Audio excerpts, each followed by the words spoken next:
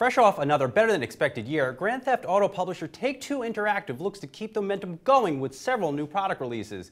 Joining me today to discuss the company's outlook is Take-Two's chairman and CEO, Strauss Zelnick. Thanks for stopping by. I appreciate it. Thanks for having me. Before we even get going, NBA 2K17, Paul George, where's LeBron? I mean, the guy just won the championship. What's up with that? What's going on? You know, we try to fashion it every year and give fans what they want. I think the team at Visual Concepts and 2K continues to think ahead about what will be exciting at the time.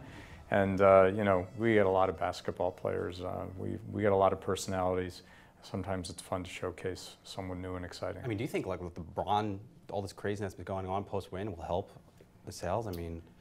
I think any news in this instance probably good news. Sure. This is the game of basketball is turning into a bunch of stories, and what's exciting about NBA 2K is you can tell your own story. You can get involved. It's not just a sports simulation game. It's also a role-playing game. It's a strategy game, and the deeper it gets, the more engaged people can be.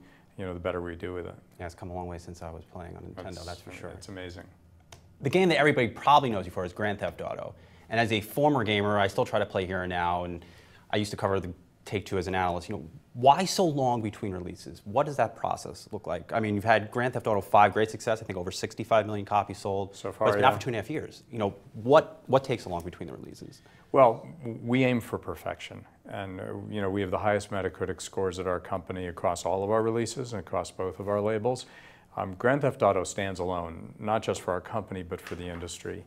And the team at Rockstar are always trying to create something that's completely new, and they seek perfection, and they come very, very close. And the scores imply that they've achieved it. I think if you ask the team, they would say, no, we still have plenty more to accomplish. You know, we're obviously thrilled with the result. That takes time. And one of the things that we're known for at our company is, you know, with the exception of our sports entertainment releases, we're not on a clock. You know, we aim to get the most amazing results. We aim to delight consumers, and that takes time, and we won't release anything until it's truly ready, and ready means that we've done the absolute best work that we can. In the case of Grand Theft Auto 5, of course, is a story of Grand Theft Auto Online, you know, which is continuing to be a living, breathing Updates. You've updated a lot. You've had a lot of interesting new content. content. June 7th there was another content drop, and that keeps consumers engaged. It also delivers revenue to our company in the form of recurrent consumer spending.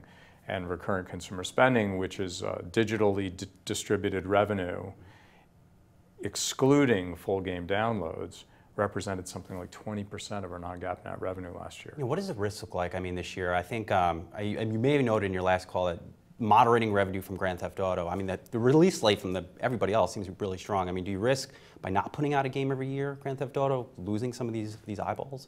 Actually, to the contrary. I think by resting our core products and not being on an annualized schedule, we build anticipation, and then of course we try to deliver on that anticipation by coming out with something phenomenal, and more often than not we're able to do that. So actually, no, I think the benefit of recurrent consumer spending, whether that's an online engagement or downloadable add-on content, is that it does extend the consumer experience. It does build a brand in between big spiky releases. And so I think we do have the ability to keep consumers engaged for longer than ever. You know, as you just said, Grand Theft Auto 5 was released nearly 3 years ago, and we continue to sell units of the full game, both physically and digitally, and consumers have massive engagement online. That's just not what the business looked like a few years ago. And that means we do have the ability to work harder and longer on releases because we believe the consumer engagement will last longer. Sure. I mean, do you think the packaged good game, the physical game, is nearing extinction?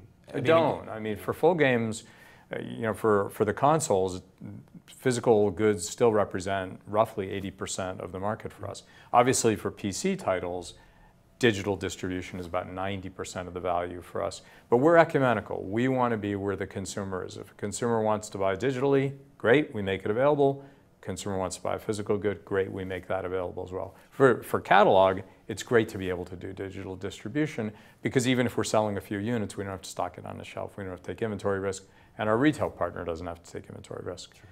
The biggest benefit, of course, is obviously it's less complex to distribute digitally, and we do have higher margins. Sure. You know, we ahead of E3, we sat down with Andrew Wilson, CEO of Electronic Arts, and he told me for the first time in 3 years they are open to acquisitions. I'm not used to hearing that from him.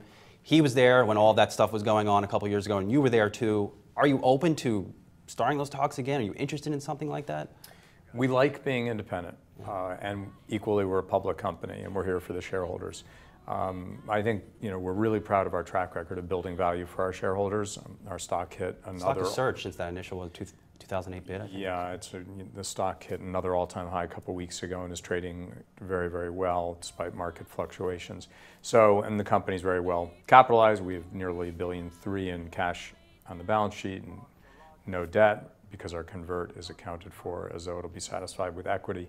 So we're a strong independent company. We like being independent. That said, we're here for the shareholders.